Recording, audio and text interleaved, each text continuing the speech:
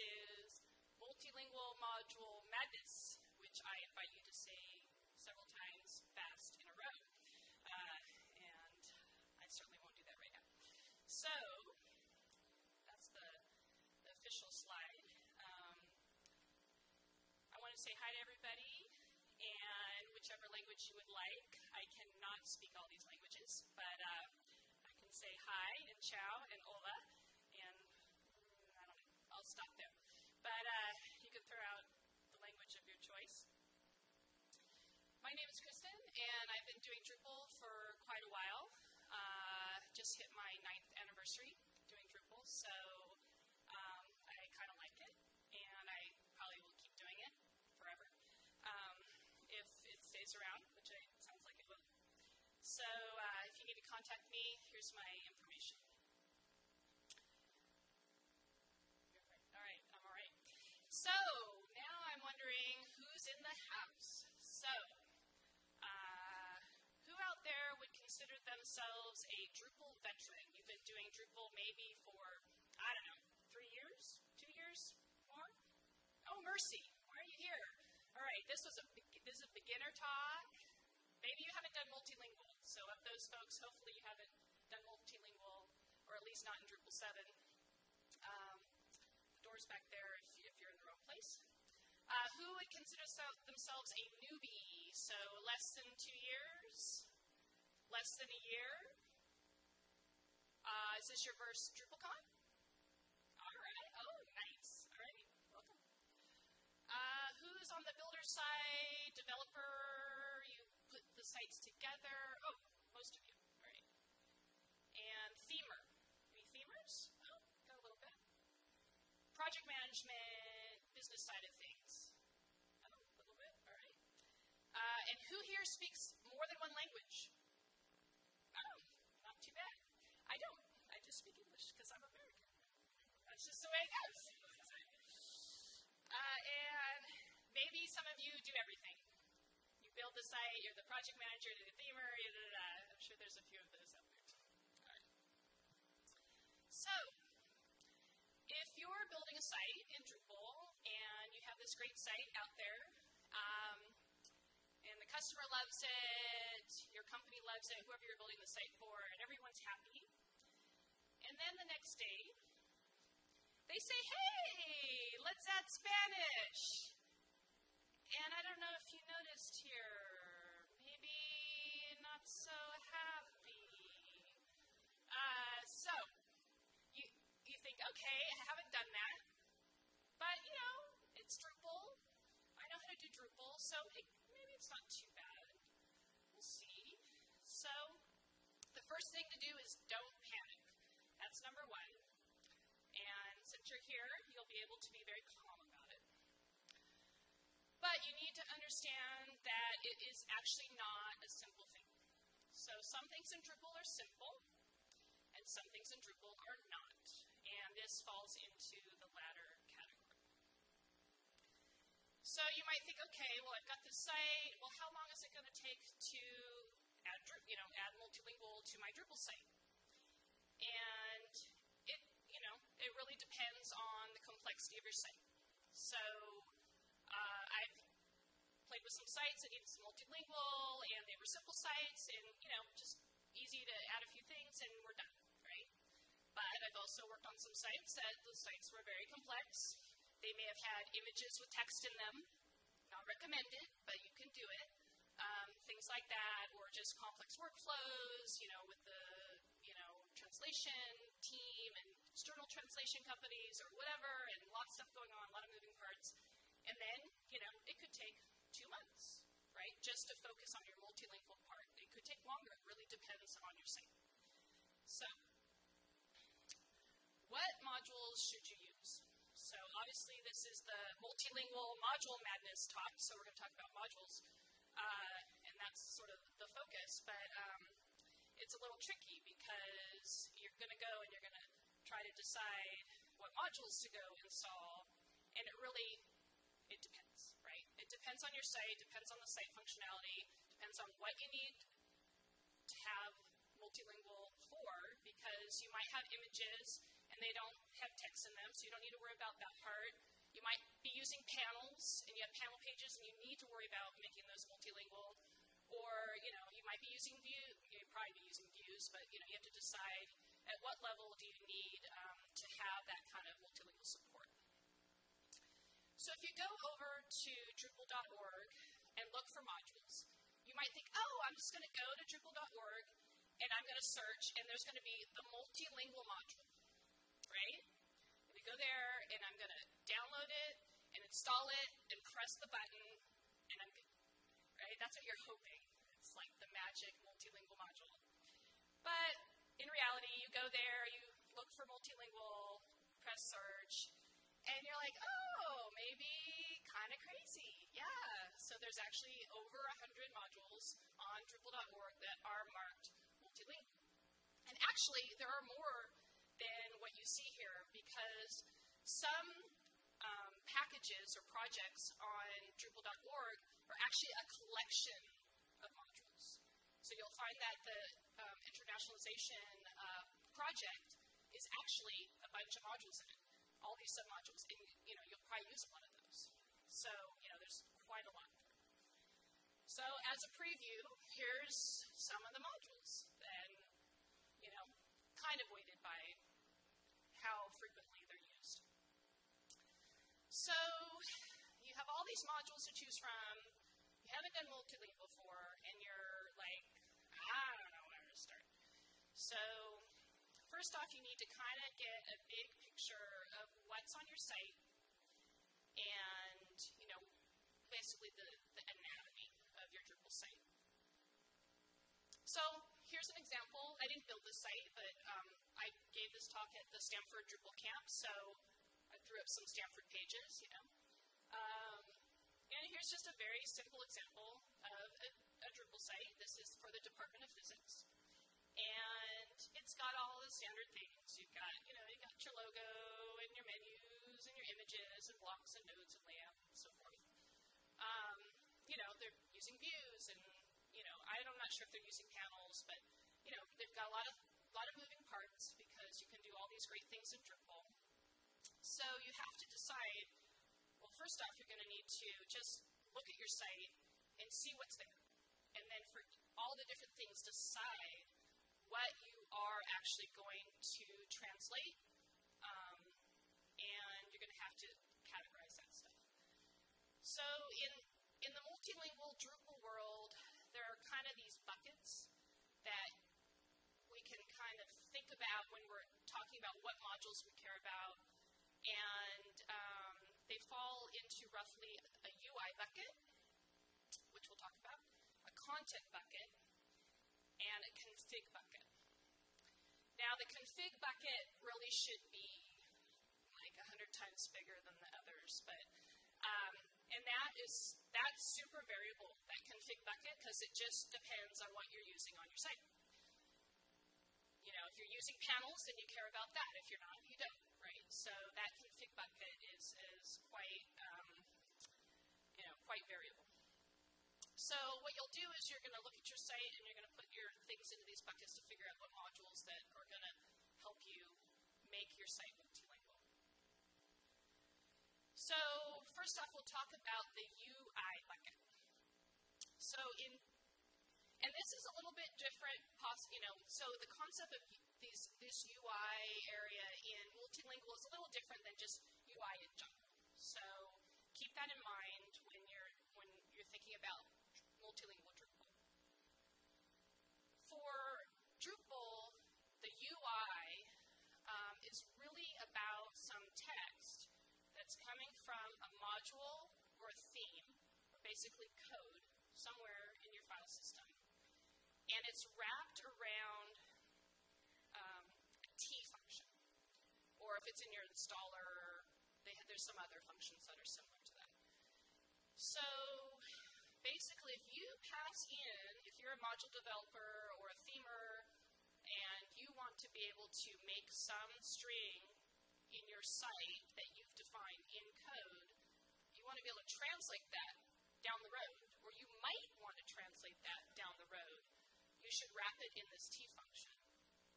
And what that does is it lets the Drupal system know that this text is available for translation. You don't have to translate it, but it's there, right? It basically registers with the system, and it says that, okay, yeah, we can translate this. So that's the UI bucket.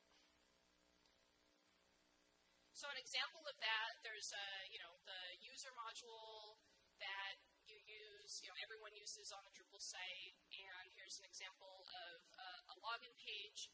So some UI text would be the page title, any tab labels, field labels and descriptions, and text for buttons. Okay, so these are very simple examples of text coming from a module in this case, and then we could go in, if we decided we want, instead of to use login on that tab, if we wanted to say sign in, then we could do that, right? We could translate those things with that, because they've been registered with that T function. So kind of in general, one simple way to go in and translate that type of text in Drupal is that you have a screen, which is a translate interface screen on your site, and you can just type in the text that you want to translate. It's case sensitive, so that gets people, usually at the beginning, you have to make sure it's exactly like you see it. So one side note is, if you're using CSS on your site and you see stuff all caps, it isn't necessarily all caps, right? So you need to actually look at the source, because you can do all sorts of fun things with CSS. So that sometimes bites people too, because they're like, oh yeah, it's all caps. It doesn't work that way. So make sure it's really the text that's coming from Drupal. And then you can search for whether you're looking for text that has been translated, hasn't been translated, both, and filter for results, and then it'll just show you whether you have a translation or not. And you can edit it if you have one already. You can, because you've gotten it from Drupal. I'll explain that in a minute. But then you can change the translation if you like, or if there isn't a translation yet, you can provide. So the key modules when you're talking about the UI, first off, you need the locale module. So the locale module you just need in general to add languages. So you enable that, you can add your languages to your site, and then that gives you a way of doing that screen I just showed where you can translate particular UI text. Now, to make your life much, much easier, you really should install Localization Update. What that does is, instead of having to manually say, oh, I'm using the views module, and some nice people have already translated some of the UI strings in views for me. I'm using German, and some people have already translated that stuff. I don't have to do it. I just need to go and grab the information and suck it into the system. If you don't use Localization Update, you have to manually grab those translation files, import them into the system in this pane. So you don't want to do that. So what you want to do is definitely install Localization Update. If you do that, then it just gives you a page you click on, and you go for coffee, because it takes a while to suck all the strings over, and it's grabbing everything from localize.drupal.org, and it knows what modules you have, and it gets all the core stuff, and it says, okay, I'm going to go grab this stuff, and we're all good. And then the nice thing is you can set it up to say, it updates on cron, right? So I want to update it daily, I want to update it weekly, so if there's new translations coming in, you don't need to worry about it, it just happens. So that's a must. Localization Client is a great module. That one, it's a nice to have. You don't have to have it, but it is handy. So if you have an on-site translator who's going to be navigating the site and looking for stuff that needs to be translated, this is just a handy tool. It'll give a little toolbar on the bottom of the page, and it only shows you UI text from that page. So it's not like the little search that we did earlier, where you can just find anything in the whole system. It just focuses on that particular page. So that's a nice to have. If you're going to be sending stuff off to a third-party translation service, then this wouldn't be necessary. Now, Now, another module which is very handy, but is, it's not strictly for multilingual, but you can use it for multilingual, is string overrides. And the nice thing about that is like a situation where you want to call login, sign in. If you just had an English site and you wanted to do that, you could use the string overrides module and do that very easily. So it's a really nice helper module, whether you're using multilingual or not. All right. And, just enough, I did put, so you don't have to write down all these modules, the slides will be up, but you don't need to find out what links, how you find these modules. I just added a quick page on my Kristen.org site, so you can go there and it'll have links off to all the modules, so it's really easy for you. So that's what that URL is at the bottom. Okay, so that's the UI text in Drupal. So we have a few modules we can use in order to deal with. So we've already just talked about 4 modules, and we're only talking about the UI text, which is very specific things just coming from these T functions in the code. So now we have this content bucket. So for that one, what is content in Drupal 7? In Drupal 6, it was really nodes, right, and before. So now there's more going on with, now that we have entities, we've got nodes, we've got comments and users, taxonomy terms, custom entities. So really, at least in the multilingual sense, we treat entities as content in Drupal 7. So I have a little star next to taxonomy terms because taxonomy terms is actually kind of a strange beast. You can treat taxonomy terms as content in Drupal 7 for translation, or you can actually treat it as configuration. There are different modules you would use depending on which way you go. So here's, typical node page, nothing very exciting. It's got a title. In this case, it has a simple image, and it has some body text. So how would you go about translating something like that? Well, if you install the right modules, then configure it the right way, you'll end up with a translate tab on the page, and then you'll have a list of all the languages that you have on the site, and you can add a translation or you can edit a translation. So it's pretty simple, and then you make sure that you need to select the language that the content is actually in.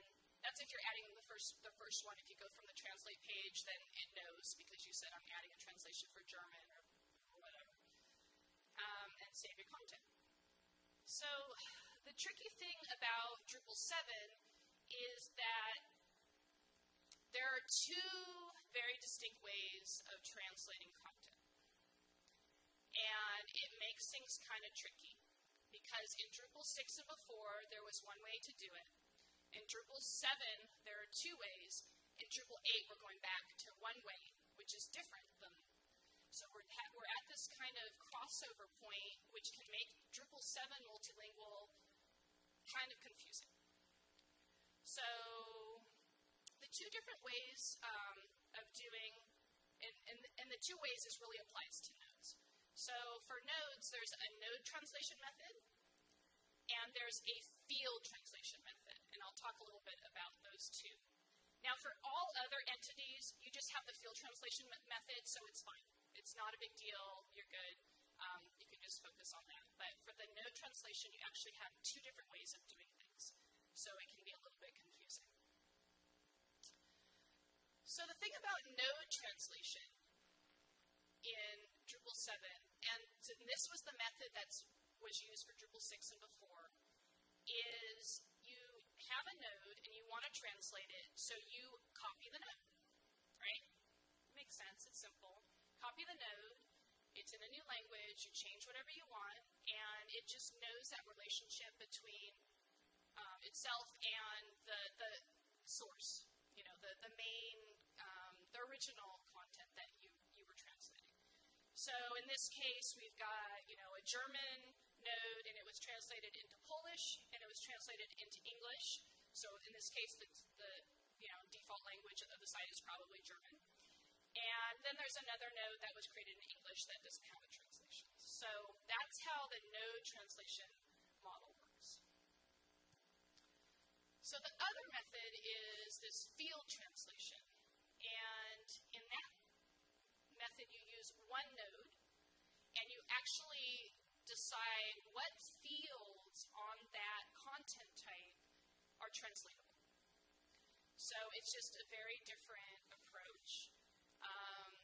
And so people that are familiar with doing multilingual in 6 and before, all of a sudden they've added this new way of doing things, and you have to wrap your head around that and how, does this make, which one would I choose and what makes sense? And really which one you choose depends on your site.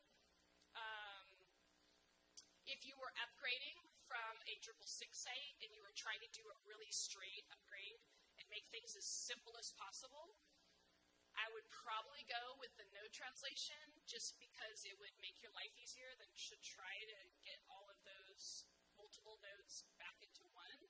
I think that might be kind of a nightmare to do. And there are other reasons you might actually prefer having it so that there are multiple nodes. If for some reason you needed to flag you wanted to flag based on language. You wanted to say, oh, this French node, I need to flag it for something, and this, German node.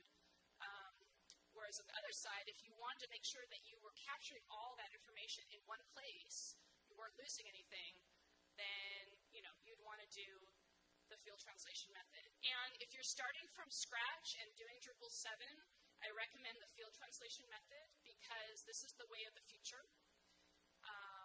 And that way you'll be good going forward, and the upgrade path will hopefully be sane. Well, you should be able to upgrade from the other method too in Drupal 8, but I think it'll be safer to go this way. All right. So, for node translation modules, the key ones are the core content translation module. And so that one's in core. You just turn it on, and that's good to go. And then if you have certain fields that you don't want translated, because maybe it's an image and you don't want it translated, you're not going to translate it, you can use the synchronized translations module, and that'll keep the fields between the nodes the same. So when you see on the slides where I have the I18N, what that means is that's part of the internationalization package or project, because there are a suite of modules under there. So you would actually download that whole project, and it's a sub-module under there. As far as the field translation modules, you end up using something called entity translation. And that's kind of interesting. It's a contrib module, but a lot of the core people work on it. They wanted to get it into core for Drupal 7, and it didn't happen. So it became a contrib module, but it's supported by a lot of the core folks, and that is going into core for Drupal 8. So you'll definitely need that. And a strange beast that you need is the title module. And the reason is because there's this field API in Drupal 7, which is very cool and is based on the CCK stuff from Drupal 6 and before. And title is actually not a field, okay? And so it ends up causing an issue with translation, because if we're doing translation based on fields and title isn't a field, then how do we translate the title? And so the title module is a workaround for that. It's a clean hack, so you install that, and then what happens is when you go to your Manage Fields page, you'll see a little button that you can replace the title property, they call it, with a field. So you replace it for that content type, and then all of a sudden now you actually do have a title field, and you can translate it.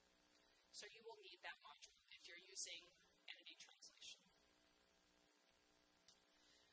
Okay, so we talked a bit about the UI bucket and the content bucket. So the config bucket, like I said, is kind of huge, and it really is very, very site dependent. I mean, typically all sites are going to want to translate UI text, and they're going to want to translate content. I mean, it's sort of the point, right? But on the config side, it's really variable on what you might want to translate. So, menus. So that's, obvious thing that you would want to be able to translate. Blocks, possibly. Taxonomy terms, again, that's the one that's like, well, I can translate it as an entity because taxonomy terms are entities in Drupal 7, or I can translate it in a different way, more of a configuration kind of thing. Views, the URLs themselves. Variables, okay. So variables are a little interesting. If you're not a developer, coder, you probably don't even know about the variables that are used in Drupal. But basically, there's a big variable table in Drupal, which will be going away in Drupal 8.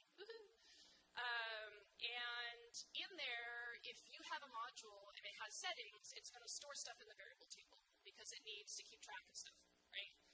So a very simple example is the system module or one of the Drupal core modules. You can go to the site information page and specify like the home URL, right? The home page URL. That's something that's pretty common for people to go do. You decide you want to have a view as the home page or whatever. You go to the site information page and change the home URL. So that actually is stored as a variable, right? So what if you wanted to be able to have a different home page per language? You need to be able to translate or configure the variables for the different languages. Panels, if you're using it, any SEO kind of things, path auto and XML sitemap, that kind of stuff. So basically, anything on your site that's not UI text and not content falls into this big config bucket. So here's just a very simple views page. And it's got, just showing an image, which you may or may not want translated, and a title, which you probably would want translated, right? So for views, if you wanted to show content that was different based on language, then you can configure the view, and you specify what language, that you want it to check the current user's language. And it's actually quite simple to do that. But there's also other stuff about a view that you might have. Maybe you have header text, the little more links, pager text, things like that, footer text.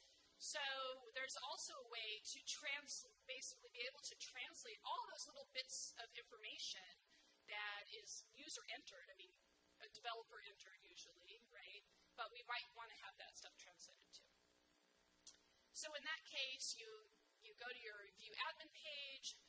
If you configure the right modules, you've got a Translate tab in there. And just like if you're translating content, you end up with this little table. It says what languages you have, and you can add your translation.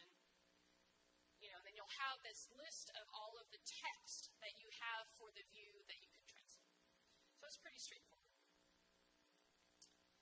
So what modules might you use if you're doing configuring your site for translation? The transliteration module is something that you could use whether you're doing a multilingual site or not. And what that one will do will make sure that your file strings and your URLs don't have weird characters in them, right? It just kind of cleans things up. You don't have funky, weird spaces and characters and things that might cause problems on certain browsers and that kind of thing. So that one's good to have no matter what. Menu translation. So obviously if you're translating any of your menus, then you would want the menu translation module. Again, the I18N is for the internationalization package. Block languages, if you want to translate blocks. Taxonomy translation, if you want to translate your taxonomy terms using this configuration approach rather than the entity translation approach. And a little caveat there is right now, or as of a few months ago, I would actually go with this approach. I did try to go the entity translation route with taxonomy terms maybe 6 months ago-ish, and I ran into a problem. Now maybe it's all fixed, but you know, or you could try it. I mean, I like entity translation. It's the way of the future. You want to try to use it if you can, but I ran into a problem with the views integration. So there was the taxonomy terms in a view filter, and it wasn't working when I used it with the entity translation for the taxonomy terms. Once I switched over to using the internationalization module method, then it actually did work. So, you know, you're going to need to test things and try out different options sometimes. Okay, so path translation is kind of interesting. If you have 2 pages on your site, now this, normally you wouldn't use this for node pages because that's handled already with the content translation process. But say you had 2 views, and the 2 views were totally different. You just decided in Spanish, I want something crazy like this, and in English, I want something crazy like this. And, you know, it's not the same view. They're totally different. The path translation module actually lets you point those guys to each other and say, oh, in English it's this, in Spanish it's this. You know, this is a pair, and just treat it like the translation. So it's very handy if you're using panel pages or views or maybe custom pages that you've defined in code or whatever.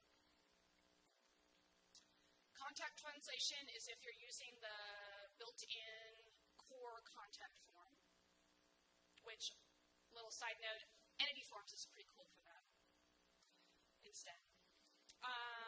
Variable translation, we talked about that a little bit before. That's if you wanted to maybe have a different logo on, you know, the Spanish side versus the English side, right? Maybe you have some text in your logo and you want to be able to have different text. Or if you have a different site slogan or whatever, or there's a module that has variables and they're in the variable table and you want to be able to translate those. And then internationalization views will let you deal with views, obviously. That project actually used to be under the internationalization, you know, package as another submodule, but what happened was views changes a lot, and it's a moving target, so they pulled that out as a separate project so that they could try to keep in sync with views better. And really, it just depends on your site, right? So if you've got panels, there's some, you know, helper modules for that, different ways you can do things. If you're doing SEO stuff, you know, the Path Auto already has built-in support for multilingual. So it really just depends on how your site's configured, what modules that you'll have to worry about. So kind of another bucket that I didn't really talk about is, you know, this is a way to configure your site to be able to deal with UI text, deal with content, and deal with all this configuration. But someone needs to be able to actually translate this stuff, right? And it might be someone on the site. It might be a third-party translation service. You might use machine translation and an auto-translator. Not really recommended, but if you're testing stuff out, you know, that's an option. So here are some other modules that can help just, you know, make things a little easier for the person that's dealing with all of these translations.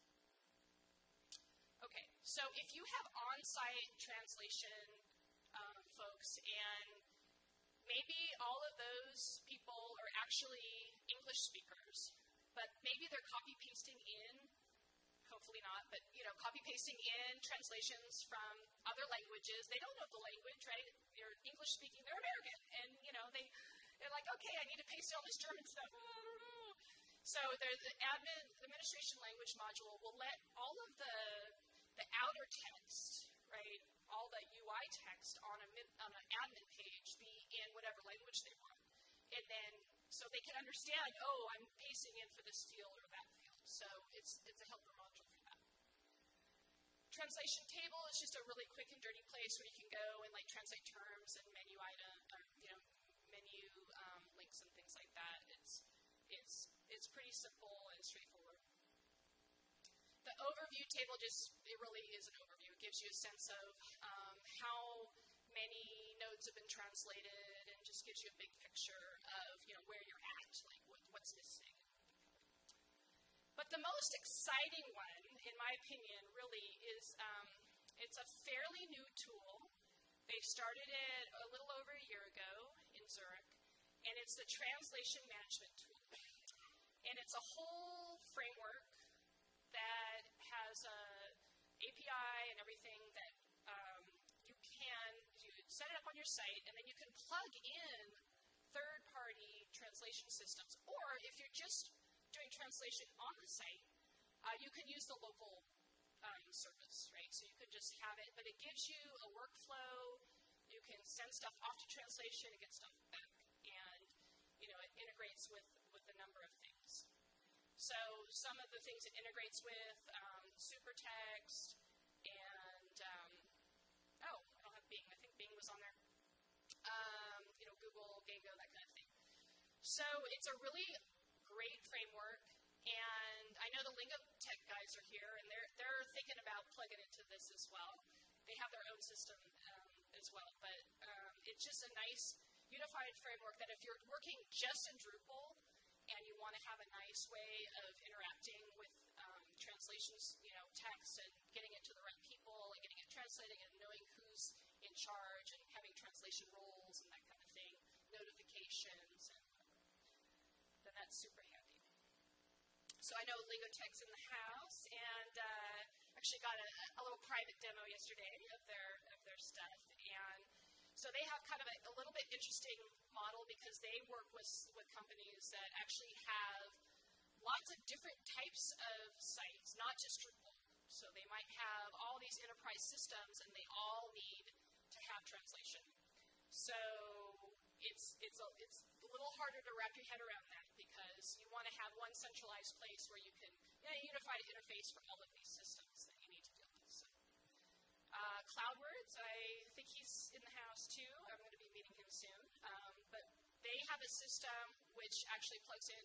They don't do translation, but they allow you to tap into third-party translation services. And 1 Hour Translation was one of the others. All right, so that's all Drupal 7, right? So a lot going on, and there are a lot more modules I have not even touched upon. If you go to thekristen.org, there's some pages that you can see a whole laundry list of modules. And so the good thing is things are getting much simpler. So in Drupal 8, there's a whole number of initiatives. I'm sure you've heard about them all. Maybe some of you were sprinting this last weekend or on Monday, hopefully. And one of the major initiatives, and Dries talked about it if you made it to his keynote or watched the recording, is the DA demo. So I've been fortunate enough to help out a little bit on that project. A lot of people have been spending a huge amount of time and effort on this project. And if you want to find out more about what that project's about, there's a Drupal8multilingual.org to find out. So what's going to get better? Lots of stuff. And Dries actually did a quick demo of some of the great things that are happening. For example, it used to be that if you wanted a Spanish site and that's all you wanted, you had to actually install Drupal in English. So just Drupal 7, right? Install in English. Go figure out where you add the language of Spanish, and then, make that the default. It was, you had to jump through some hoops. And now you just, in the installer, you just say, I want Spanish. Boom. And it just even disables the English for you. It just assumes, okay, you just want Spanish. We're going to go from there. So if anyone's still interested in multilingual after this talk, I hope you are. There's a talk at 1 o'clock by Gábor. He's going to talk all about, he'll be demoing all the cool stuff in Drupal 8. There are sprints on Friday and this weekend if you're interested in helping out with Drupal 8, and they have meetings every week or every other week in IRC. So if you are interested in helping, and hopefully you are, if you go to that website, if you're brand new to Drupal, you can still help. And if you're not a coder, you can still help.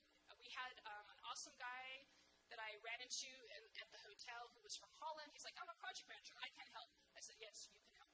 He came to the sprints on Sunday and Monday, and he was finding issues and reporting them and saying, oh, this doesn't make sense, and finding usability things.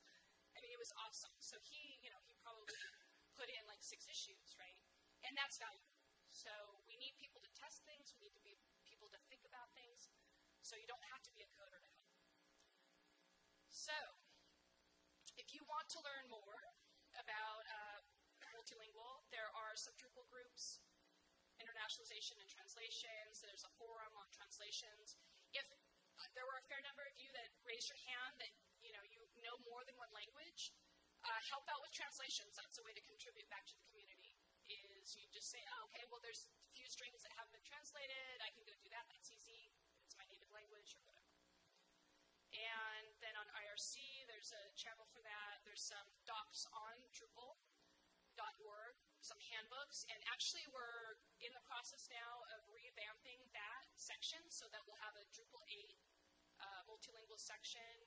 And we're going to try to make things nice and clean and update that. Also, there's some websites, and actually I wrote a book on Drupal 7 multilingual, if anyone's interested.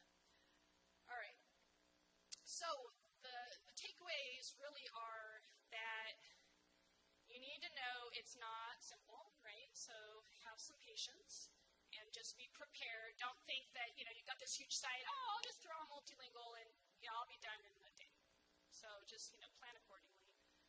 And, don't give up. There's stuff on the forums, and if you get stuck, go on IRC, and, people will help you. So don't be afraid. And if you're really interested, go to the sprints, and people help you there as well. And if you can help out, then Drupal 8 is just going to be even that much better. So at this point, I gave you the big picture of Drupal 7 and a preview of Drupal 8. If you have a question, they would like you to go up to the mic and talk into that and see if, or maybe I was crystal clear and nobody answered, which is good, right? Or everyone's asleep. Okay. I'll bet you're shocked that I was going to ask a question. No, I'm not really. So as you know from yesterday, we're working in Drupal 6, and we were talking about the difference between node translation and field translation. It was exciting to hear those differences, but when you said that going to Drupal 8 is going to be all field translation, that scared me a little bit, because currently we source all of our translations in English, including content that only exists in other languages. For example, we have Chinese-only products. We unpublish the English nodes, even though that's where we write the content, send it out for translation, get it back in. How on earth am I going to do that in Drupal 8? That's a good question. Yeah, I'm sure there's a way. Why don't we, I bet you could find some people on Friday that might have a good method for you. Yes, so I'm just probably going to have to code it up. So. Yeah, exactly. So I really encourage you to go to the sprints and sit on the multilingual table and ask that question. And I'm sure someone's going to go, oh, yeah, no problem. That's fine. Thanks. Right? Okay, good. Yeah, hi.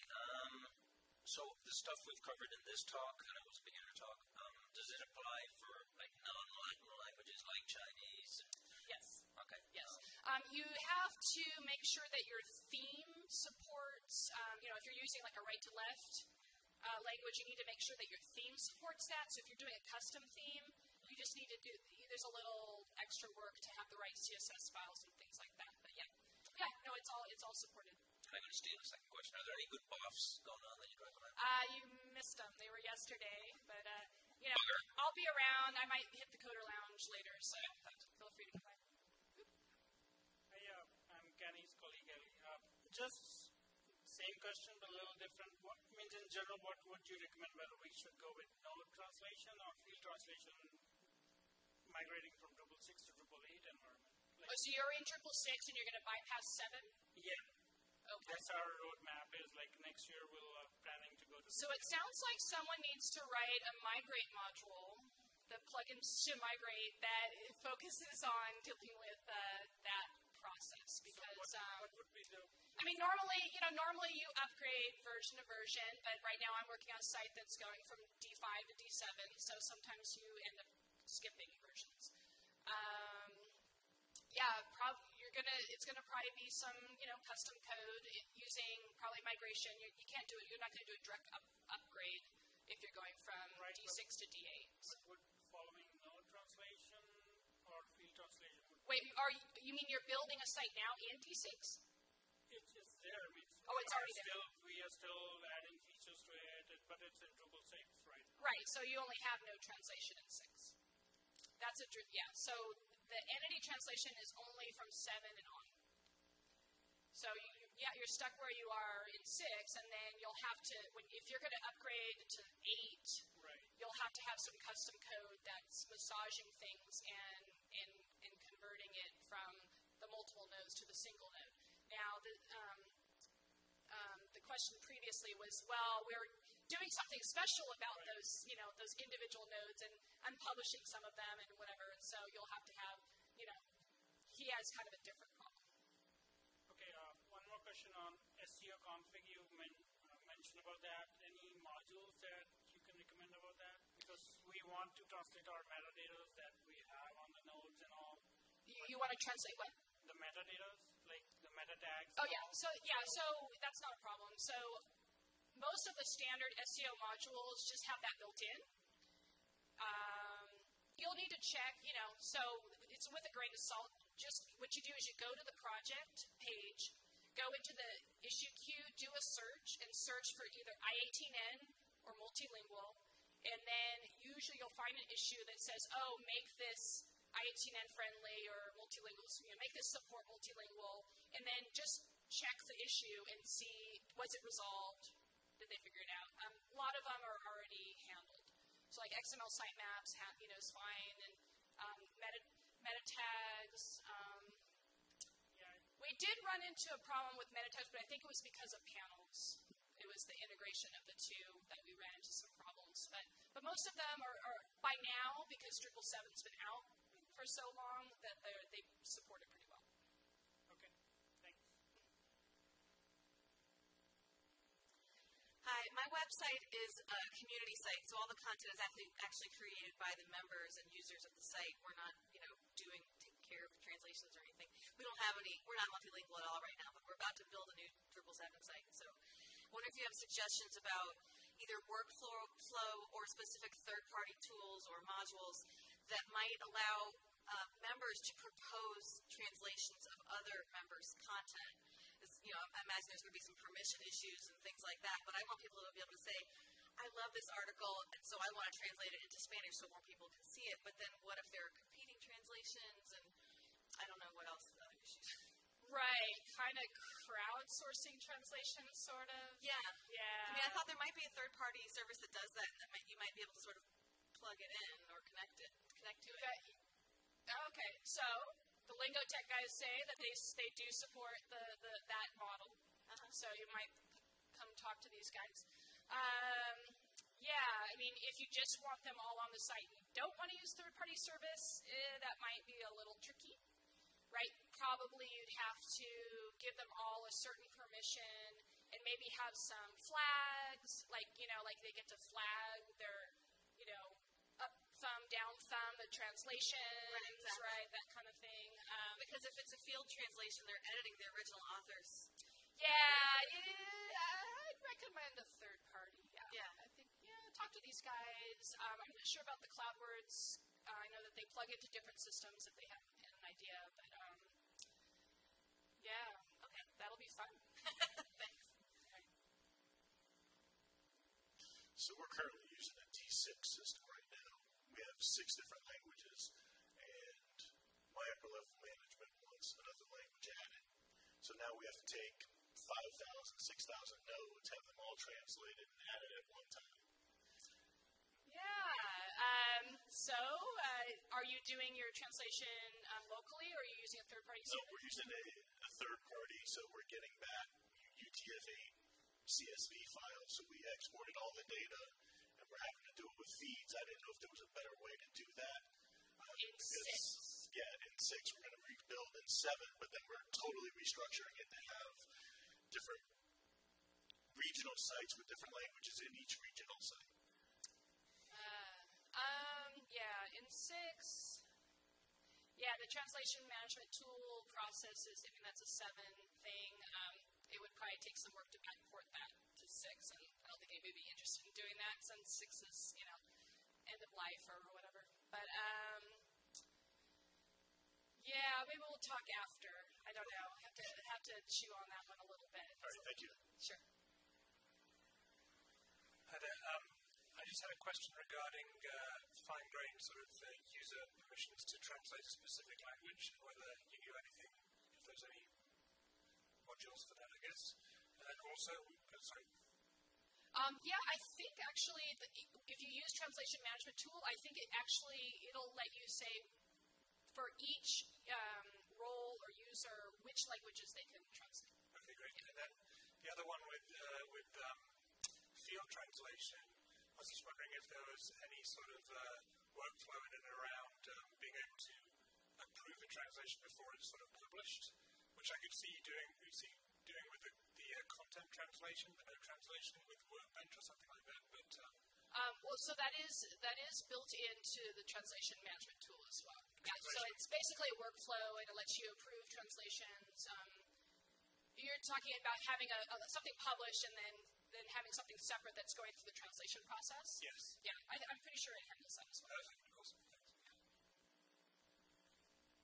Alrighty, well, thank you. And there's some email addresses on the slides if you have any more questions.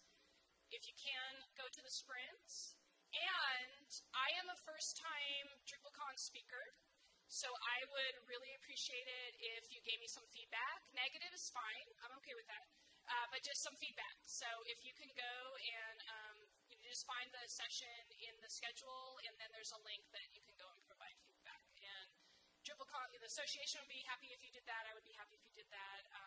It just gives us a sense of, you know, who should be doing this down the road. So in that, I say thank you and have fun.